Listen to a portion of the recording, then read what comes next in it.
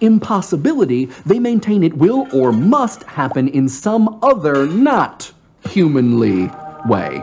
That impossible-seeming something doesn't have to be holy intervention either. Kierkegaard writes about a young lover pining after a princess, and if that young lover were a knight of faith, he might realize the absurdity of their union, but believes it possible somehow, perhaps through the will of some divine force, nonetheless. And divine force, from my perspective, not so much from Kierkegaard's, we could be talking about all kinds of inscrutable stuff. God, luck, chance, destiny, the free market, who knows. A knight of infinite resignation, on the other hand, resigns himself to loneliness. No princess, no hope, no one to drive with him to IKEA on Sundays. Not gonna happen. He doesn't abandon the thought of their love, though. Resignation is not surrender. He is not, Kierkegaard writes, afraid to let his love steal in upon his most secret and hidden thoughts, to let it twine itself in countless coils around every ligament of